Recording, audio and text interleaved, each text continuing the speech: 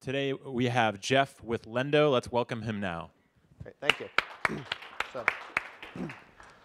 So a couple years ago, we had started some internet companies. We had employees all over the world, and they kept asking us for loans. And after about the 10th time, we realized that this wasn't just a problem our employees were having.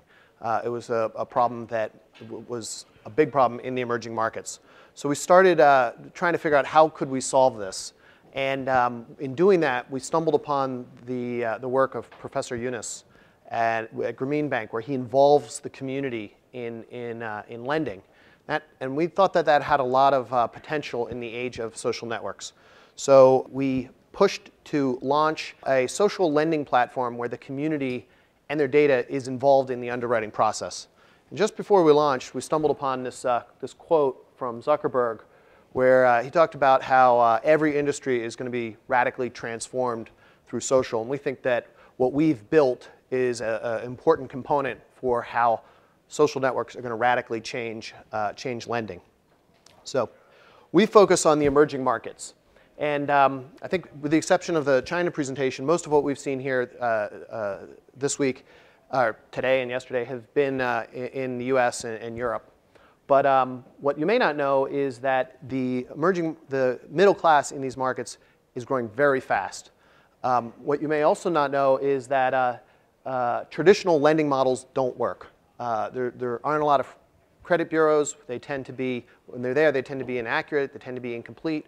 But what you do have is very rich social networks, actual relationships, families, extended families. And that's reflected in the use of social networks, online social networks, and mobile phones, smartphones.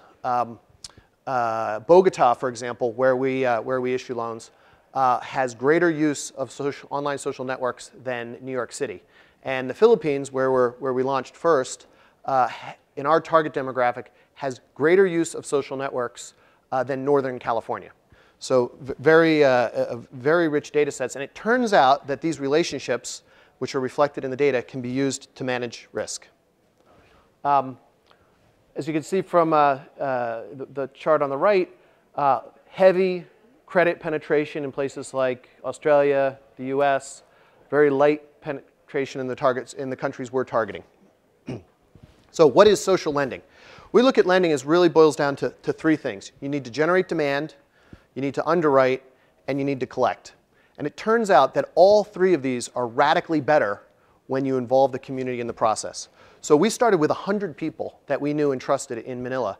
And we had them connect their social information, use their online identity to prove who they are, even though we already knew who they were. And then we said, oh, would any of you want a loan? Some of them did. So to get a loan, you have to invite your friends in. But the people you invite in are going to affect your ability to borrow in the future.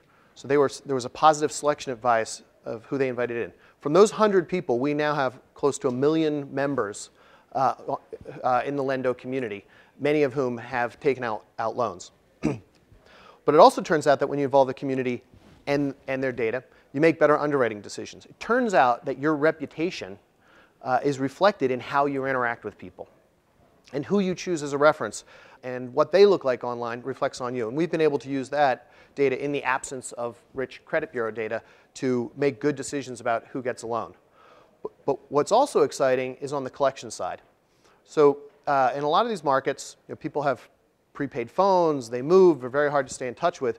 Turns out if you involve the community in the loan, you can also involve the community in collections. In microfinance, about 90% of the collection activity is actually performed by members of the community. So that gives us a way to stay in touch both digitally and through the community. A lot of the success that we have is based on these algorithms which are homophily-based algorithms. It turns out that if you're closely connected to people who are financially responsible, you are much more likely to repay. Identity is very, very easy once you're in a pure digital environment. I took this from Mary Meeker's presentation. There's just so much data coming off a smartphone, you really get a sense of who a person is. Also linguistics. When a person when they opt in and they share their online identity with our system, there's a massive amounts of text. That text can be used to understand who they are and how they think, and again, can be used to manage risk. So these clusters, this is just an off-the-shelf word clustering. And you can see the pink dots are bad loans. You can see they kind of cluster around certain topics and linguistic styles. So what we've done is we've then taken a digital lending platform that we've built that's integrated with this data, that's integrated with social networks, and then we took it one step further and literally integrated it with social networks. So we will be announcing shortly the world's first Facebook-only loan platform. So this is important because in many parts of the world, Facebook is the internet. And also, access to Facebook is often subsidized or even free. So now people lower in the economic pyramid will be able to access loans without having to incur the cost associated with pure web-based applications. We also have a smartphone version, so you can apply, involve your friends, help your friends get a loan, all through our Android application. And it turns out that when you have software on someone's phone, it's easier to collect from them.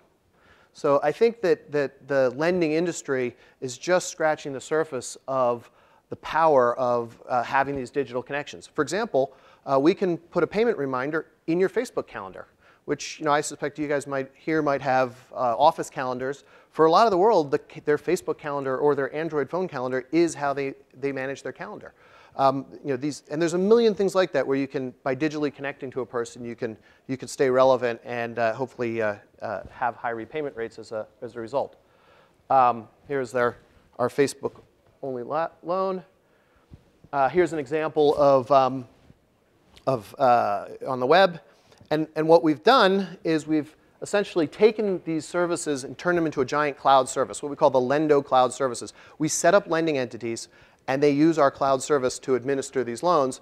And what we're now starting to do is open these up to other lenders in other parts of the world where they can use the Lenddo identity and the Lenddo risk management, the Lenddo demand aggregation, and the Lenddo collections technology to run more efficient lending operations. We think this is how this has a material impact on lending everywhere in the world. Questions? Great. Thank our speaker. Great.